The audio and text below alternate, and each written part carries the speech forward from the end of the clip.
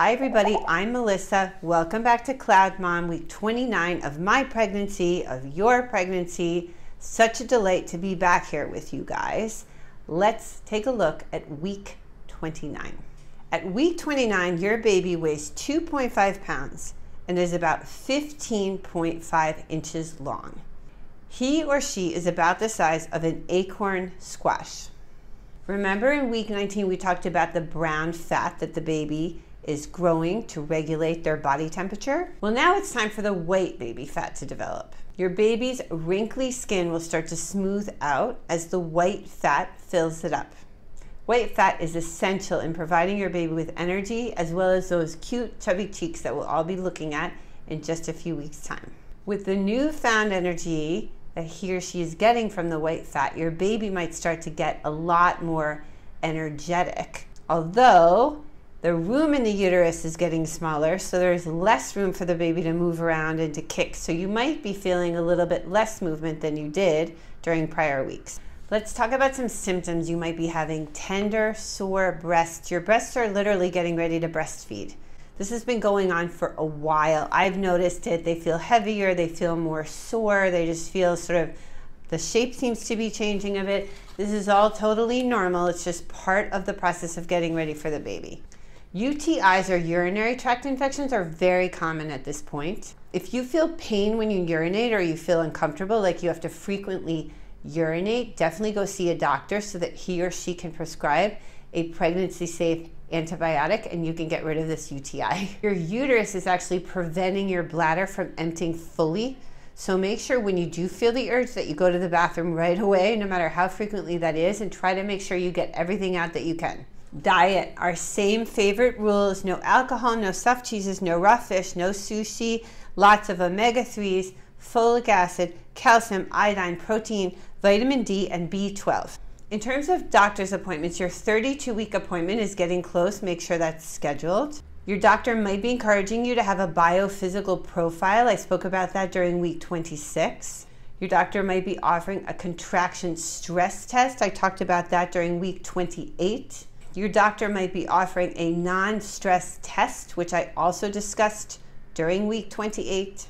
Your doctor also might be encouraging you to have a Tdap vaccination, which I also discussed during week 27. A couple quick notes about preterm labor. 12% of pregnancies end before week 37.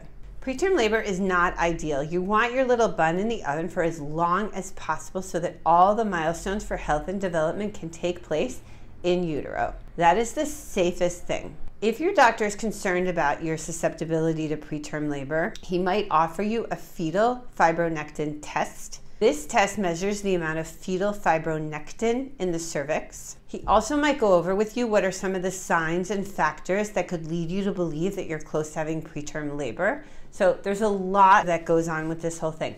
I had it with all of my 5 babies. I was actually hospitalized with the first baby at 32 weeks because I almost went into labor, and he ended up making it through till week 37 and a half. So you really never know what's going to happen.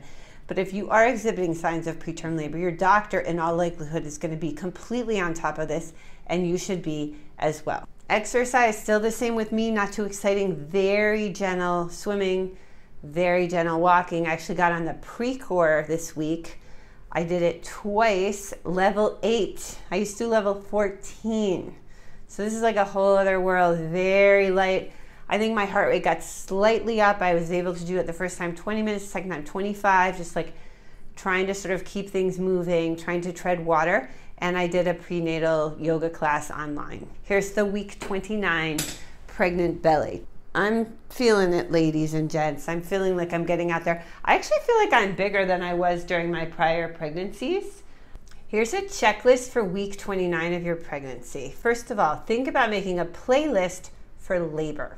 Keep exercising. Confirm your week 32 prenatal appointment. Practice meditation or some relaxation techniques. That's really going to help you during the 3rd trimester, and it's going to help you once the baby comes if you have the space and quiet to do that. Tour daycares, interview potential nannies, and talk to potentially available family members about pitching in once the baby comes. You're really going to need those extra sets of hands. Record kicks and movements on the part of your baby in your pregnancy journal. You'll be really happy that you had it. Hang in there, take really good care of yourself, get as much sleep, rest, exercise as you can, try to stay zen. See you next week on CloudMom.com.